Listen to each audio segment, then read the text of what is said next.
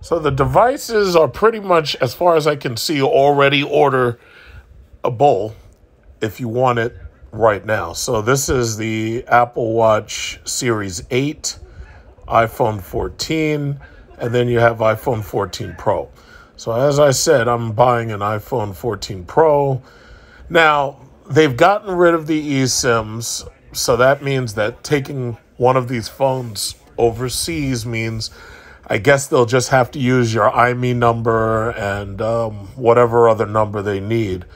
So what is this? The Pro Max iPhone 14. And then I'm going to try the deep purple because that's the new color. And then it's 1 terabyte of storage. Apple trade-in. No, I'm not trading in anything, so no trade-in. Buy or finance. Pay the total amount today. So the devices are pretty much, as far as I can see, already orderable if you want it right now. So this is the Apple Watch Series 8, iPhone 14, and then you have iPhone 14 Pro. So as I said, I'm buying an iPhone 14 Pro. Now, they've gotten rid of the eSIMs, so that means that taking one of these phones overseas means I guess they'll just have to use your IMEI number and whatever other number they need. So what is this? The Pro Max iPhone 14. And then I'm going to try the deep purple because that's the new color. And then it's 1 terabyte of storage. Apple trade-in. No, I'm not trading in anything, so no trade-in. Buy or finance. Pay the total amount today. So what you're actually watching right now is you're actually watching me editing a video on my iPhone in order to take that video and upload it to YouTube. And therein lies the reason why I am so willing to spend the money that I spend on iPhone, because I use it specifically in order to help make my YouTube videos.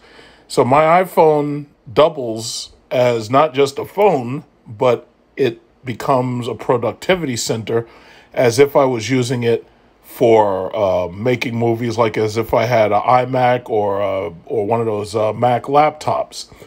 So it's actually pretty interesting that you can actually watch the process. The way that they've created iMovie, they've made it so easy to use until it's a perfect system. Like, it's an absolute perfect system, and I just love using it. Now, as I said, I'm going to take my old phone and I'm going to hand me down my last phone to my mother. I'm going to take my mother's phone. I'm going to hand me down that to my father. And this way, nothing goes unused. And the beautiful thing about that is what'll end up happening is I'll have an odd number phone that's just sitting around, and I can always use that just in case I need a second video recorder. Because, you know, some people use GoPros, but I actually prefer to just keep using iOS devices because they have fully featured technology. Like, they can share videos with each other, and they can do all of the stuff that I'd want them to do. So, I like the fact that, you know, on Wi-Fi, an iPhone that's old, even if it doesn't have a SIM card, as long as you're on Wi-Fi, it's more efficient and it's easier to use than, say, an iPod, and you can do so much with it.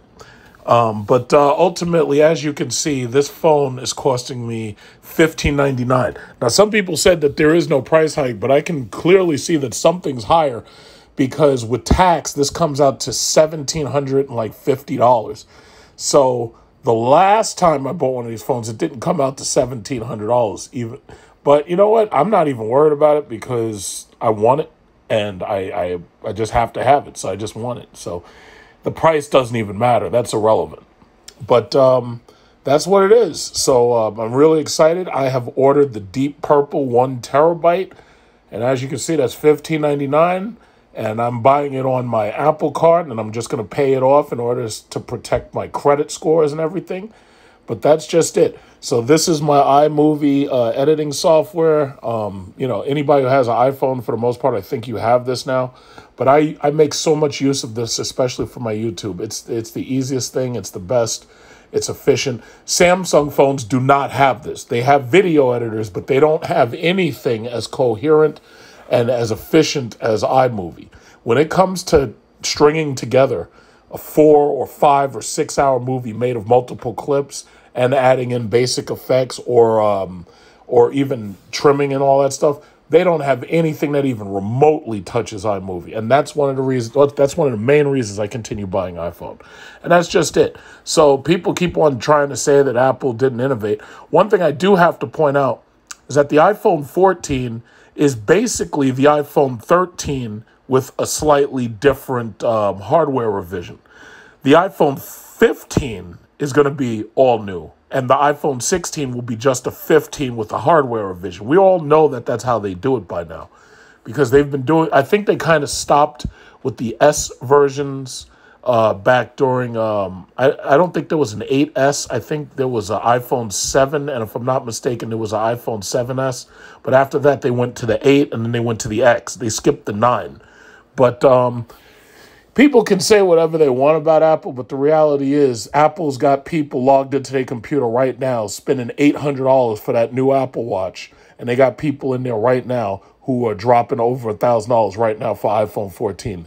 They want it. Regardless what you have to say, regardless what you think is innovative, regardless you and your clamshell case, makeup case phones, nobody cares. They want this, and they're going to get it too.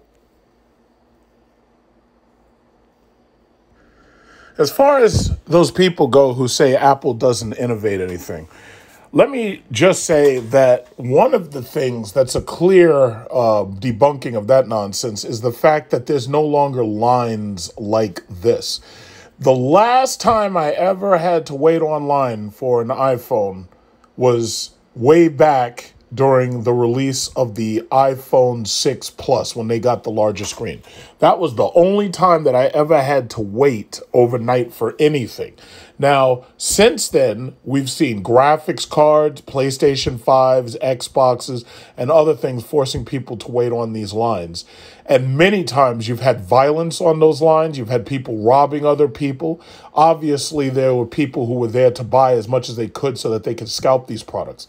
Apple single-handedly eliminated the scalping process by forcing you to pre-order the phones, limiting you to 2 orders, and then forcing you to show up, provide ID, and by keeping digital records of everything by letting you order these things with an Apple card, credit card. So I haven't had to wait online since, again, the iPhone 6 Plus, and that was many, many, many years ago. iPhone 7, from what I remember, had the beginnings of the pre-order process. And Apple claimed that they did it just because they were afraid that there could be a terrorist act on one of these lines. And considering how violent America is, where you've got people doing random acts of violence, Apple killed it. They basically made it so scalping was damn near impossible, and they also made it so that you didn't have to wait on these lines. The day of, I'm going to make another video where I'm going to walk into the store and I'm going to videotape picking up the phone. I'm not going to have any problems whatsoever. The pre-order process did not allow me to pick the store that I want to get it from. But what I'm going to do is obviously pick the store that's nearest me, and I'm going to get it on my way home when it is released. And again, they've made it very simple, very easy, and very safe. Why hasn't Xbox done that? Why hasn't Sony done that? Why hasn't GameStop done that? Why hasn't NVIDIA done that? Why hasn't AMD done that? And that's the reason why Apple's a $3 trillion company and they're not.